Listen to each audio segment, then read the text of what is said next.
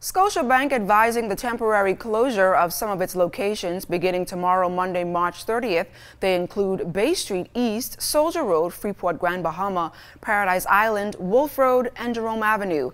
Other locations such as Cable Beach, Carmichael, Georgetown, Exuma, Nassau Main Branch, Palmdale, Nicholstown, Andros, and Thompson Boulevard will remain open to the public Monday through Friday, 9:30 a.m. to 1 p.m. until Thursday, April 9th.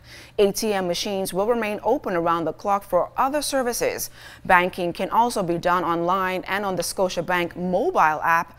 Customer services is also available 24/7 by calling this number 356-1697. In addition to Scotiabank, the Clearing Banks Association has also announced a temporary change in banking hours across the board.